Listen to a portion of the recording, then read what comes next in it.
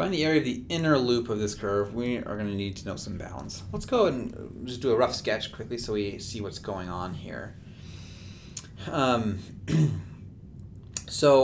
This actually is something that looks kind of like this, and we've got, whoops, that's really bad. Comes around and then does a little inner loop and then back around like that. And so we're looking at this, we're looking for this area here. And notice that starts and ends when r is equal to 0. So we're going to set r equal to 0.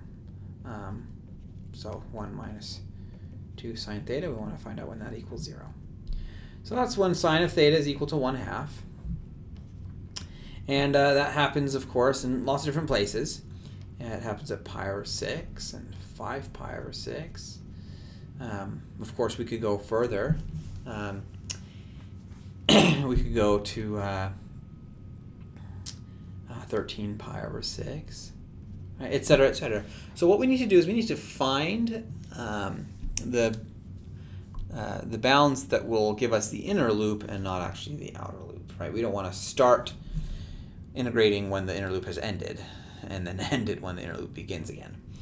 And so the way we're going to do this is we're just going to pick a random value of r between on two different intervals, right? So adjacent intervals are going to be what we're looking at. So we're going to look from pi over 6 to 5 pi over 6. We're going to choose pi over 2 and plug it into here. And when we do that, we get r equals sine of pi over 2 is 1, so we get a -1. And that's great, because when r is negative, that's when we end up with our inner loop. So that's actually the interval that we need. So now we're going to be integrating from pi over 6 to 5 pi over 6.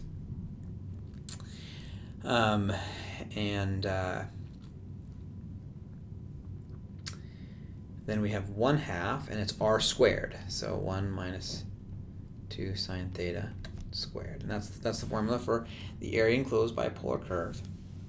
So now we need to actually square that out and integrate. So we've got 1/2. 1 minus 4 sine of theta plus 4 sine squared of theta, d theta. I'm going to pull the 1/2 out.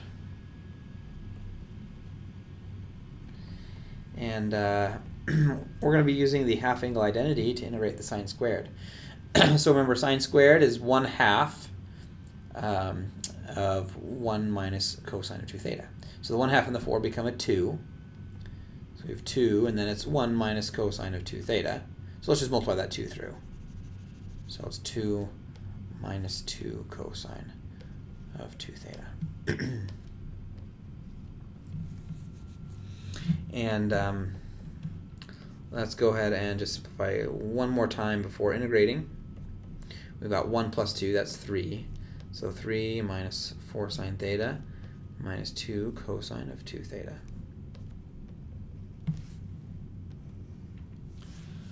All right, well now we can go ahead and integrate. It's pretty straightforward. We get a 3 theta, and then plus 4 cosine theta, since the derivative of cosine is a negative sign. And then here minus, this is just going to end up being cosine of 2 theta, or sorry, sine of 2 theta. And we're evaluating from pi over 6 to 5 pi over 6. All right, so 3 times 5 pi over 6 is 5 pi over 2 plus 4 times the cosine of 5 pi over 6 is negative root 3 over 2. Sine of this, that's going to be 5 pi over 3, and sine of 5 pi over 3 is negative root 3 over 2. And then minus, plugging in pi over 6, we get 3 times that, that's pi over 2. And then plus 4 times cosine of pi over 6 is square root of 3 over 2. And then minus sine of 2 pi over 6, that's pi over 3. Sine of pi over 3 is square root of 3 over 2. All right, so let's see, we've got 5 pi over 2 minus pi over 2. That's 4 pi over 2, or 2 pi. This here is negative 2 root 3. And that's, and again, another negative 2 root 3, so that's minus 4 root 3. Here we have plus root 3 over 2, plus another root 3 over 2, so that's plus a root 3. And so we have 1/2 2 pi minus now just 3 root 3. And let's go and bring that 1/2 in. We get pi minus 3 root 3 over 2. And that is the area of our inner loop.